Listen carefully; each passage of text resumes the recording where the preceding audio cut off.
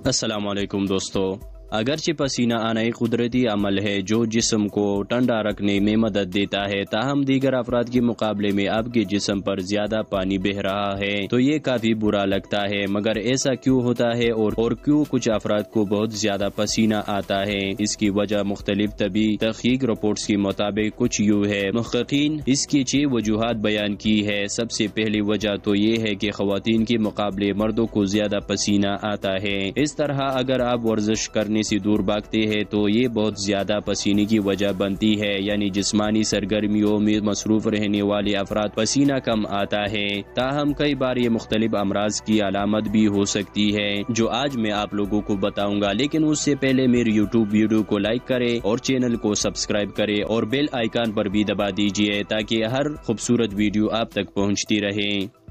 Number 1، تناؤ۔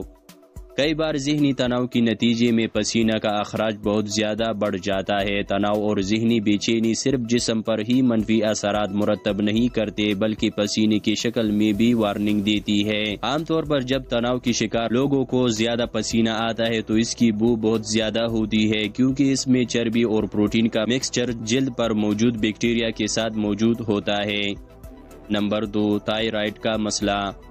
اگر تائرائیڈ gland بہت زیادہ متحرک ہو جائے اور بہت زیادہ تائرائیڈ ہارمون بنانے لگے تو اس کے نتیجے میں جسم پر متعدد علامات سامنے آتی ہے جیسے نروس یا ذہنی الجھن وغیرہ، مگر اس کے ساتھ ساتھ بہت زیادہ پسینہ بھی خارج ہونے لگتا ہے۔ یہ اس کی علامت ہوتا ہے کہ آپ ڈاکٹر سے رجوع کر لینا چاہیے۔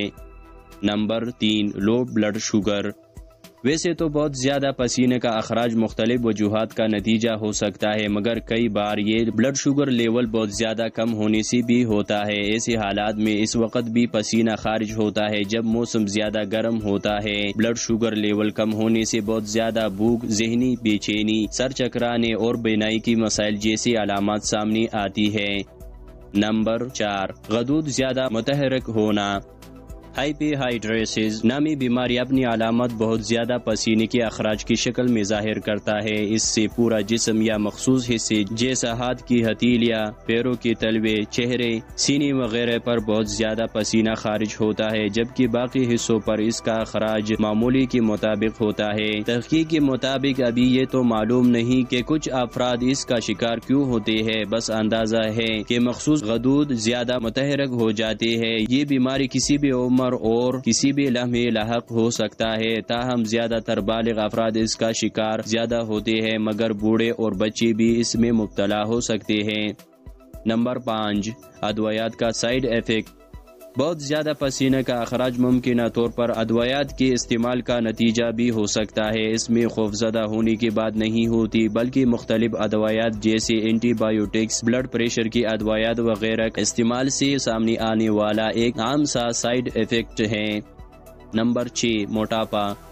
موٹاپا دنیا بھر میں وبا کی طرح پھیل رہا ہے، جس کے دوران جسم میں چربی بہت زیادہ بڑھ جاتی ہے۔ جینز، جسمانی طور پر متحرک نہ ہونا، ناقص غذا، مخصوص ادویات اور نیند کی کمی وغیرہ سب موٹاپے کا باعث بنتے ہیں اور دیگر امراض کا خطرہ بڑھاتا ہے۔ در حقیقت موٹاپے کے شکار افراد میں ہائپرہائڈریسس کا امکان بھی زیادہ ہوتا ہے، جس کے بارے میں نمبر 4 میں تفصیلات بیان کی جا چکی ہیں۔ تو یہ تھی ہماری آج کی ویڈیو۔ اگر پسند آئی ہے تو نیچے کمنٹس میں مجھے ضرور بتا دیجیے۔ میرے اگلی ویڈیو تک اپنا خیال رکھیں۔ اللہ حافظ۔